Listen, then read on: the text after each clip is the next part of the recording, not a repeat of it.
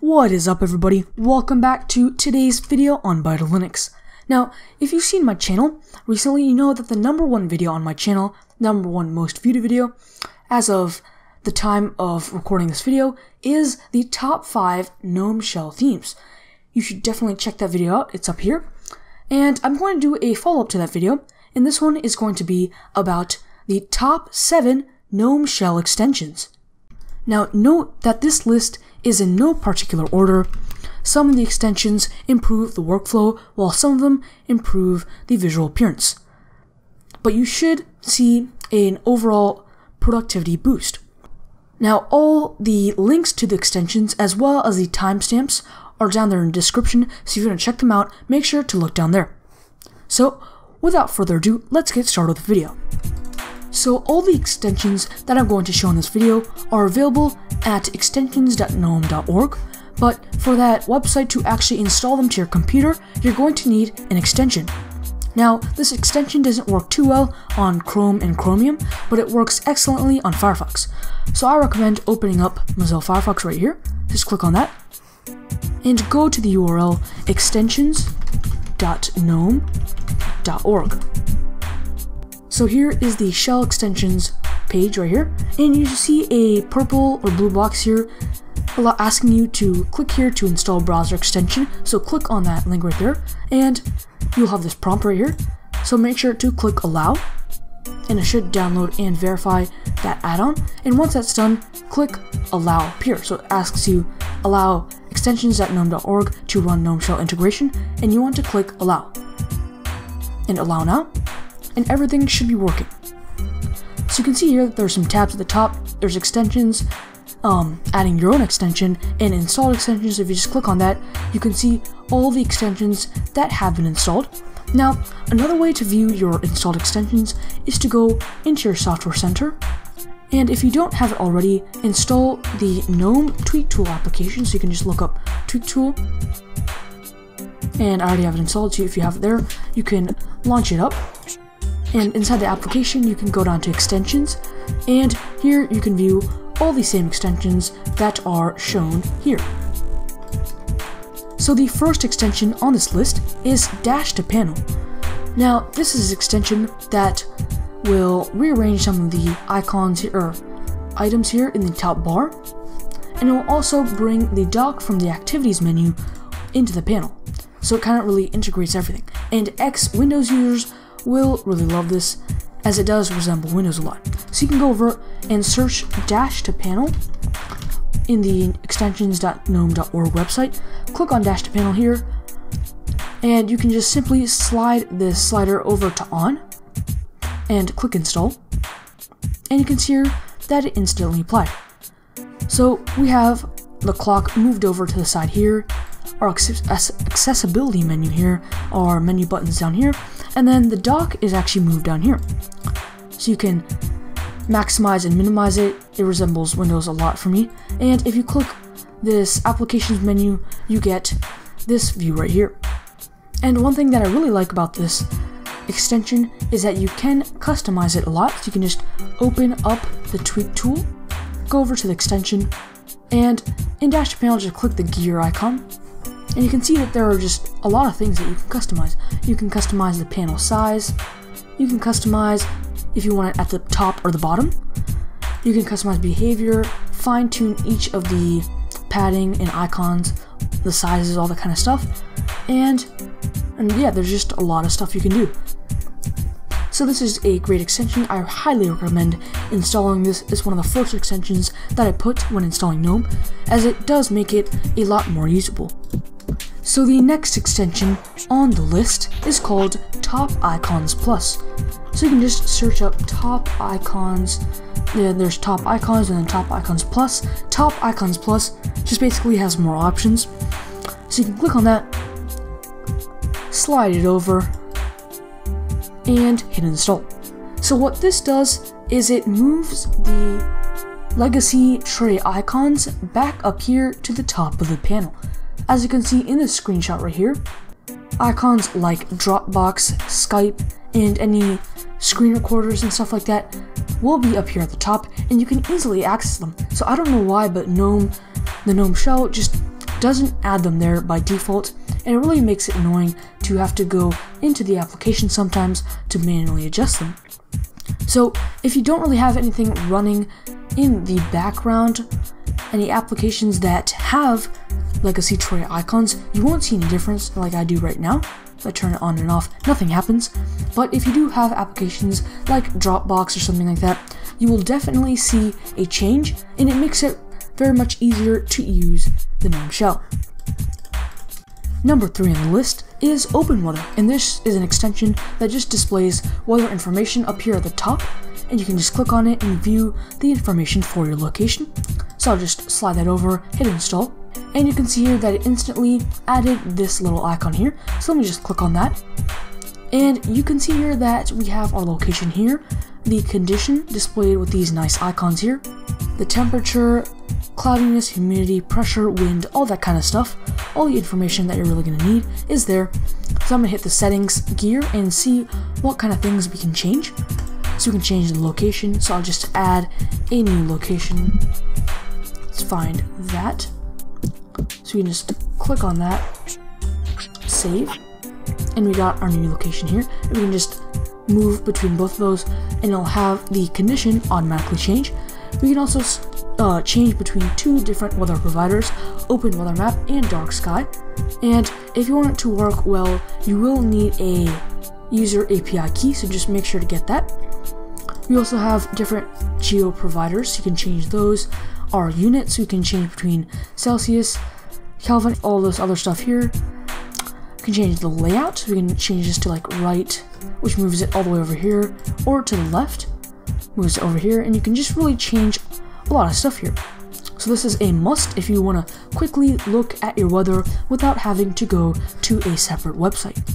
So at about halfway, we have number 4 on the list, which is Sound Input and Output Device Chooser. So what this does is it basically adds a set of settings to your menu icons up here and allows you to switch between different output and input devices. So if you have something like a set of speakers and then Bluetooth headphones, you can easily switch between the two without having to go into any settings. So let me turn this on, and you can see up here that we have these 4 different settings added here. So you can turn the output settings up and down, like the microphone and speakers, and then if you go below that into the selectors, you can change the different input devices. Now if I click on the settings icon here, we have some settings to work with. So you can hide selector if there's only one device, and you can disable audio profile. So if I disable that, you can see here that we only have a few options here, but if I turn that on, I can change between all the different surround versions up here, and I can hide either output or input devices or both. I don't know why you do that, but you can do that if you want, and you can change the icon theme. I'll just change that to color, and that looks pretty nice. So that was Sound Input and Output Device Chooser, and it really does come in handy. So rolling up with number 5 on the list, we have Clipboard Indicator. So you can just search up Clipboard, click on the extension, and then slide this to on. And you can see at the top that it added a little icon of a clipboard. And when you click on that, it shows you all the different text that you copied. So suppose I copy the URL right here. I get a little notification at the top saying that it copied it to the clipboard, and then when I click on the indicator, you can see that it's right here.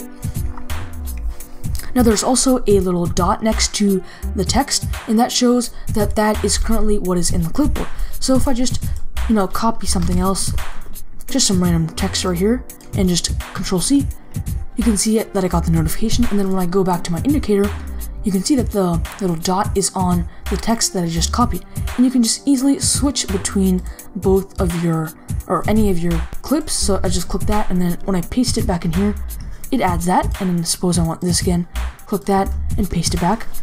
You can switch between the two. So there's also a private mode in which it won't keep any of your clipboard history, and then there's also an option to clear the history if you don't want anything there, just clear that. And then if you go into settings here, we have a few things to edit. We can change the history size, so the amount of different clips that will keep in the history. The preview size, which is how much text will be displayed on this one line. Refresh interval, file size, showing the notification, and some keyboard shortcuts. The sixth extension in this video is the Pomodoro Timer. So you can just search out Pomodoro and click on Pomodoro here. And you can see in this little notice here that new versions are no longer distributed through extensions at gnome.org. So you're actually going to have to go to gnomepomodoro.org. They have an official website now. It's that good. And you can scroll down to the download section. So they support all the major distributions. So I'm currently running a Fedora based distribution, and you get this nice little menu thing here, so you can select your exact version, click on your exact release, and then I'm running workstation 25, so I'll just copy this and run it in the terminal. And of course, if you're running something else like Arch Linux or Ubuntu, you can easily run those commands by selecting them here. So it's currently downloading and installing, and make sure to hit enter or Y if you get any prompts, and it is done. So now you can just log out of your computer, or not power off, log out, and then log back in, and you can see that it is installed at the top. So you can just click on this newly added circle here at the top, and you can just hit play on the Pomodoro Timer. So this is a timer that will help to manage your time, and basically it will alert you to take quick breaks, and you can either change it between short break or long break, and it supposedly helps with your productivity. So you can also go to preferences and manually select the duration for each of the different times. So you can set the break duration if you want a longer break, set the Pomodoro duration, which is the work time, and you can just select all those kind of things. You can set the notifications and the different sounds. So this extension definitely does improve your productivity, and I mean, it displays information in a nice way. And if you look up here, you can actually see that this is a circle, and it does show how much time is remaining as a fraction of the circle. So that's kind of nice. So last but not least, we have the Applications menu extension. Now this is actually pre-installed with your GNOME distribution, so you can just open up the GNOME Tweak tool, and all you have to do is enable it. So go over to Extensions and select Applications menu. So once you do that, you can see that we now have a drop down on the Applications button here, and this is very handy because here you can just select all these different categories, and inside them you can select and run the different programs. And I find this sometimes more useful than going over to the overview menu and then searching it from there.